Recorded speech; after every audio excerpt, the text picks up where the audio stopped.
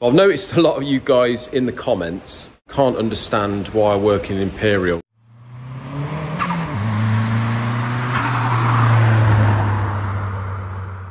Good morning everyone and welcome back to the channel once again. Right, well, first of all, I've had a few comments on people saying, why is it always so quiet in your workshop? Well, firstly, because I have to turn the radio off, can't have any music going on in the background. And secondly, I sort of have to do it while John's not doing any work because he does like a hammer, the man. So I try and do it when I've got a little bit of a quiet period. Anyway, first job of today is the Golf VR6 engine that we had on the pallet and came in just before Christmas. So here it is, it's set up on our Delapina hone. As you can see, I've set it up on our milling machine over there today, and I've refaced the top of the block. Now, if I rebore a block, I normally reface it afterwards, because if it's an original block face, because our boring bar sets the parallels go on the block face as opposed to the base, I like to set it up on the original face, just in case there's any slight variation, and then I know the bore is true to the original face, which would be dead parallel to the base.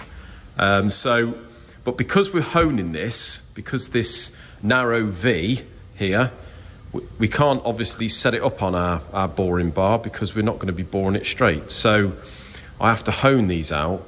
Now it's a horrible, long, laborious job. So I faced it first, as you can see, just a nice little 3 thou lick over that has cleaned it up nicely. So I've set it up on a bit of a Heath Robinson angle here. So believe it or not, those bores are sort of parallel now to our hone. And we're going to go about honing it out plus half a mil. So this is an 84 mil bore standard, and we're going to be going out to 84.5. Now, we haven't got the pistons yet, and which doesn't really matter. I mean, usually if we're boring it to 84.5, then the 84.5 is exactly what you would bore it to. And as I've said to you before, the running clearance would be less on the piston skirt. But we never take that for granted. I've said this many a times to you before. We never take anything for granted.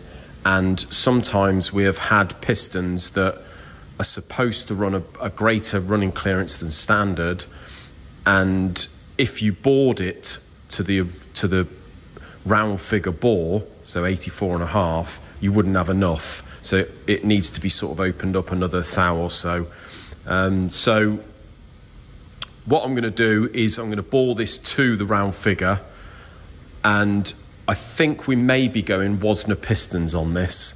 So what I normally do on the Wosners is give it plus half a thou, and that's, you know, that'll be perfect for what it is, because it's not a competition, it's just a fast road. But I normally just give it half a thou over the top, but you're allowed half a thou to a thou anyway. So yeah, I'm going to persist in slogging on with this. As I say, it's to remove half a mil's not too bad. I've had it before where we've had to remove about 2 mil out of these, which is 80 thou with the coarse stones, and it is a nightmare.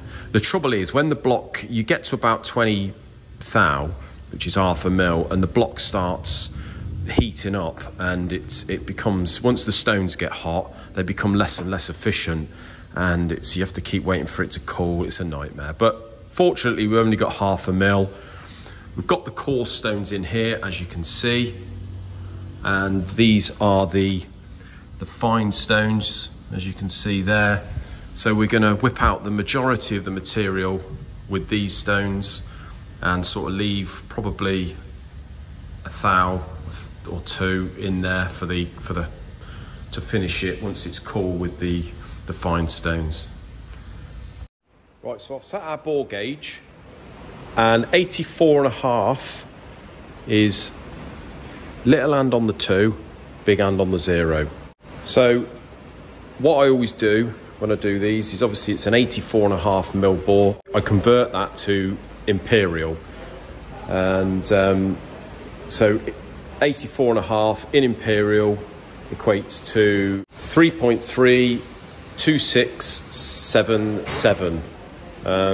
So I've noticed a lot of you guys in the comments can't understand why I work in imperials, or why I convert from metric to imperial. Now obviously most of these engine parts we get now are in metric, but we find a lot of our measuring kit is in imperial. I just find it a lot easier to work in imperial. When I first started my apprenticeship, I worked in imperial for the first 2 or 3 years, and it was only when I went on to the CNC twin axis machines and that, it was all in metric. So fortunately I can work in both, and I just find it a lot easier to measure in imperial. So as I say, I've set this, so we've got small hand on the 2, big hand on the 0, and that is 84.5 in metric. So I'm going to go ahead and measure this. So if I measure one that I haven't touched yet, you can see it goes, well, almost around to the 0, to the 1 there, and it is little hands on the 0. So that is 84, what it is normally. So this one here that I've honed already, you see I was quite right actually, I've took about 5.5 thou out of that already. So I'm going to keep on plugging, got about another 15 thou to come out of there.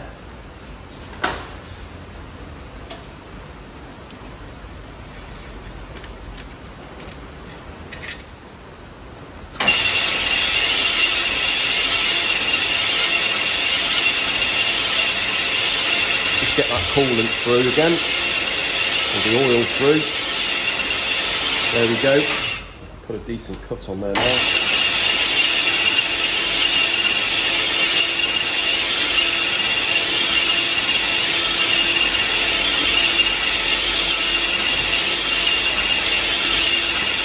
Right, so we've almost roughed this bore out now. As you can see, we've got about 2 thou to come out of there at the top. But what tends to happen when you've roughed it out is, as you can see at the bottom, there's about 2.5 to 3 thou to come out. And as you go up the top, it's sort of, there's about 1.5 there. So what we have to do is basically just run the stone a bit more down the bottom and middle to make it all even, and then that will do us.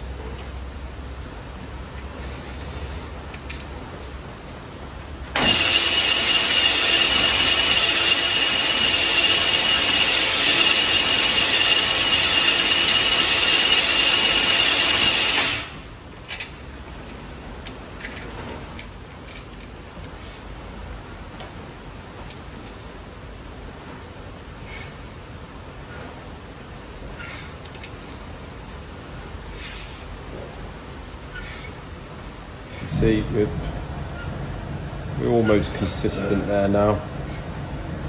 So what we're going to do is, obviously that's warm, so we're going to leave that to cool and continue with the other 2 on that bank. Right, so as you can see, I've roughed that bank out now. They're all at about 1.5 thou to 2 thou. We're going to leave them to cool, and then we're going to just finish them off with the fine stones.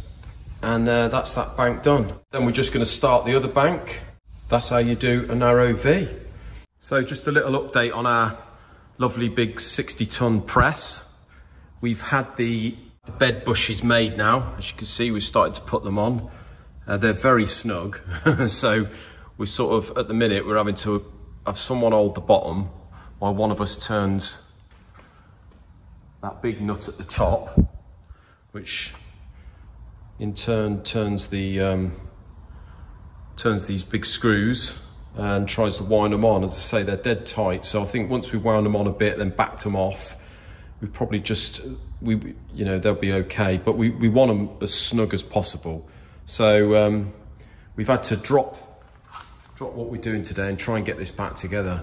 As you can see, we've got the ram here with new seals in it, so that's all been reconditioned. So yeah, once we've got the bed, once we've got those bushes on, and we can lower the bed onto the bushes. We can then put the chain on the top. So I'll sort of show you here. There's a big chain and obviously a motor there. And once you've leveled it up, that chain sort of turns the screws, which in turn turn inside those bushes, which lift the bed up. So yeah, once we've done that, we can drop the hydraulic ram onto there, lift it up into its place there and bolt it up, connect all the hydraulics up, and yeah, we're back on with that one. I'll tell you what, we ain't half missed that, because once I've got that done, as I said to you before, I've got a couple of blocks here which I have bored out. We've got the Honda S2000 block there, and we've got the Cosworth YB block here. The liner's all prepped, all ready to go in, but could not do it on that little press. The trouble is with these, although they haven't got a very big interference and we put them in with some compound, I need a consistent press to just get them in once the block's heated and the liners are cool. With this thing, the pump action, you've got stop and start motion. It's surprising the Loctite that I use on the bottom of the liners. Once that starts gripping with the heat of the block, no, it's not worth it. You need a consistent press on that, so it ain't been worth starting these. But yeah, hopefully, all being well, get the press finished on Monday. I can show you how we press these liners in. Thanks ever so much for watching, guys, yet again. Very boring job. Till another video. Remember to subscribe, comment underneath. I'm always interested to read your comments, as I always say. And yeah, see you in another video. Cheers, guys. Have a nice weekend.